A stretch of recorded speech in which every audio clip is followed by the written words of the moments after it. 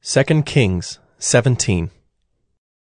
In the 12th year of Ahaz, king of Judah, Hoshea the son of Elah began to reign in Samaria over Israel, and he reigned 9 years. And he did what was evil in the sight of the Lord, yet not as the kings of Israel who were before him. Against him came up Shalmaneser, king of Assyria, and Hoshea became his vassal and paid him tribute.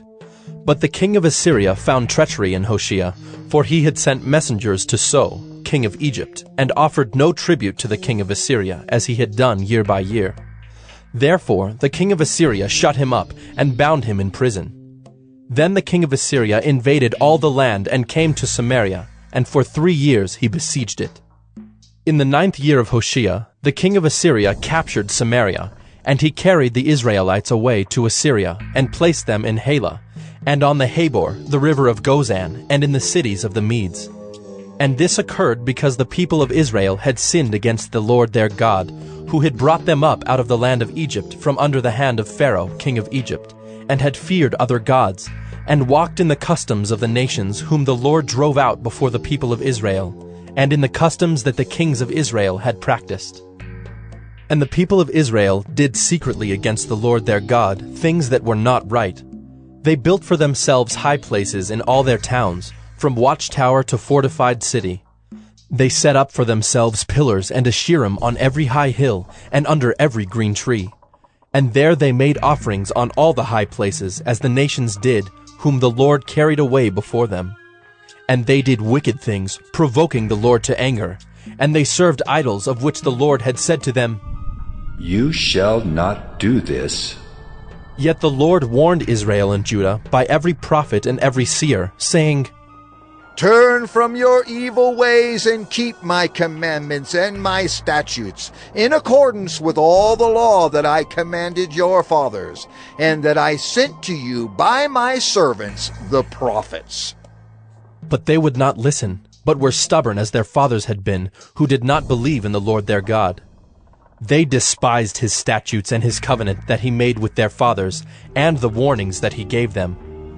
They went after false idols and became false, and they followed the nations that were around them, concerning whom the Lord had commanded them that they should not do like them. And they abandoned all the commandments of the Lord their God, and made for themselves metal images of 2 calves. And they made an Asherah, and worshipped all the host of heaven, and served Baal. And they burned their sons and their daughters as offerings, and used divination and omens, and sold themselves to do evil in the sight of the Lord, provoking him to anger.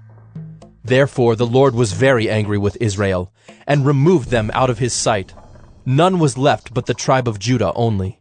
Judah also did not keep the commandments of the Lord their God, but walked in the customs that Israel had introduced.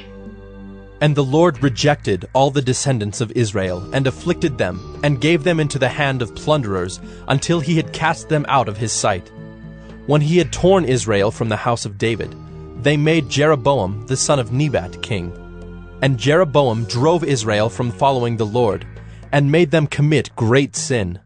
The people of Israel walked in all the sins that Jeroboam did.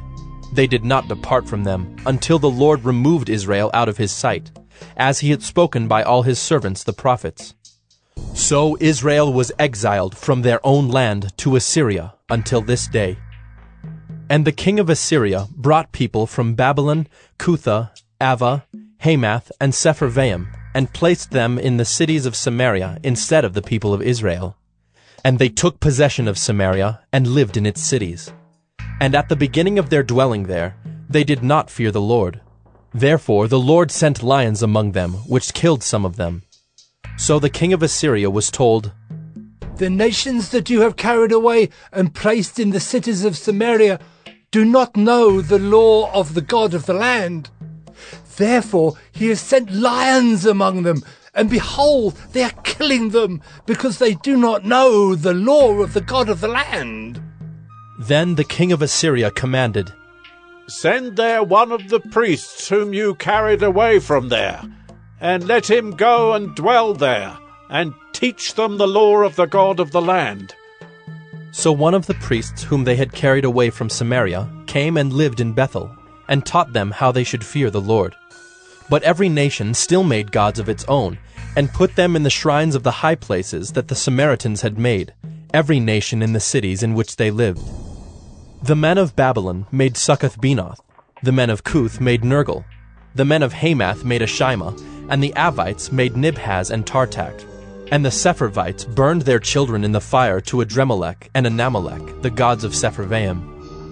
They also feared the Lord, and appointed from among themselves all sorts of people as priests of the high places, who sacrificed for them in the shrines of the high places. So they feared the Lord, but also served their own gods, after the manner of the nations from among whom they had been carried away. To this day they do according to the former manner.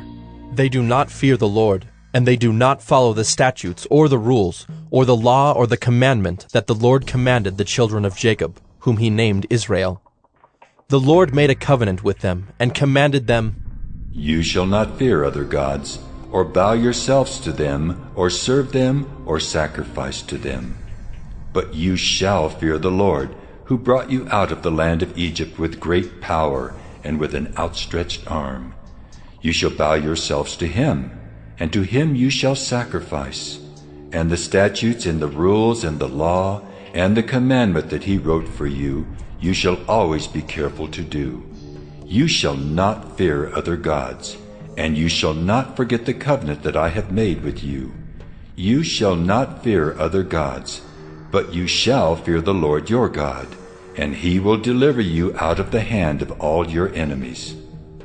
However, they would not listen, but they did according to their former manner. So these nations feared the Lord, and also served their carved images. Their children did likewise, and their children's children. As their fathers did, so they do to this day.